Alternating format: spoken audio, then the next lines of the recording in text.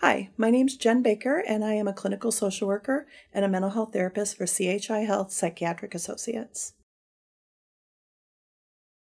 Hoarding disorder used to be considered a subtype of obsessive-compulsive disorder. However, in 2013, it was categorized as its own mental health diagnosis. Hoarding is characterized by two main traits. The first is a tendency to acquire and keep an excessive number of belongings that appear to have limited value or are useless to the average observer. However, to the person who's collecting those items, they actually matter very much. The second characteristic of hoarding disorder is that the objects that are collected tend to fill the home in such a way that the person collecting the items can no longer use the space for the way it was intended. So you can no longer sleep in your bed, use your bathroom to get ready in the morning or take a shower or cook meals in your kitchen. So there's a few different key aspects to how hoarding and messiness are different. With hoarding disorder, the person usually intentionally acquires things. They have a strong attachment to those items, and they care very much about what happens to those items. So if you come into somebody's home who has hoarding disorder and offer to clean it up or throw things out, it's going to cause them a lot of distress. On the other hand, somebody who's just living with a lot of clutter or who's just messy doesn't have a strong attachment to those items, and they're usually quite relieved, or at least don't care very much if you offer to clean out their home. People save for the same three reasons, whether they have hoarding disorder or not. The first is that we all save because things are very useful. They have an instrumental value. I save a hammer because I occasionally need to hammer things. The second reason that we save is sentimental. So the item reminds us of a person, place, or thing that was important to us. And the third reason we save is for intrinsic value. In other words, it makes us happy or it sparks joy. People with hoarding disorder will actually save for those very same reasons. However, they have different thoughts and beliefs around those objects.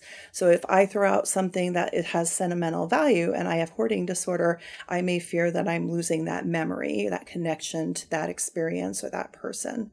If I throw out something that sparks joy, I fear I might never get it back. So the first thing we want to think about is health and safety.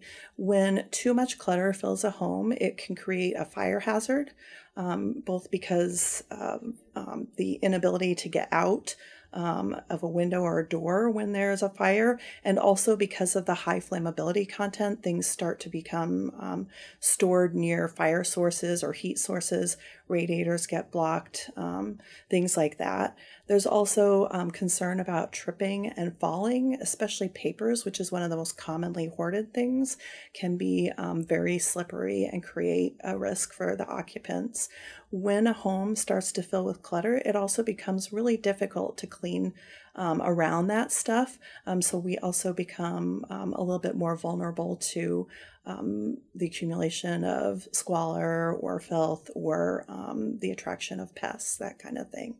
The second warning sign that things are getting out of control is that it's starting to cause some type of distress in your life. Either it's causing conflicts with your family members or your friends, or it becomes really difficult to get things done, just daily routine things like getting ready for work or getting your laundry done or taking care of your family. And it can contribute to isolation and withdrawal from people that were important to you. If you think that you have a problem with hoarding, the very first thing you should do is get more information.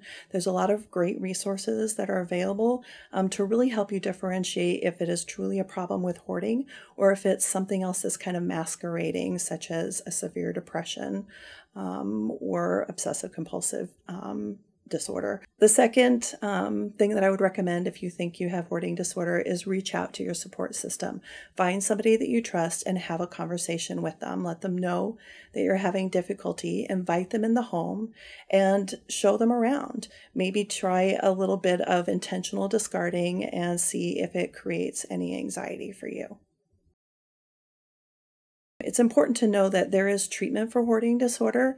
Therapy helps. There are self-help groups, and there are some really great books out there that can be of assistance.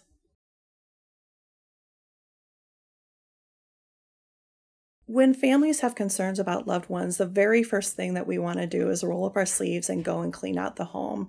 And that is probably the very last thing that we should do. Remember that hoarding disorder is an anxiety-based disorder. And so when somebody comes into the home and starts removing our belongings, the person with hoarding disorder is going to respond with a lot of anxiety and distress and even anger. So the best thing to do is to protect your relationship with that person. Express your concerns openly and honestly, and focus your attention on their well-being instead of on the clutter or the stuff around them.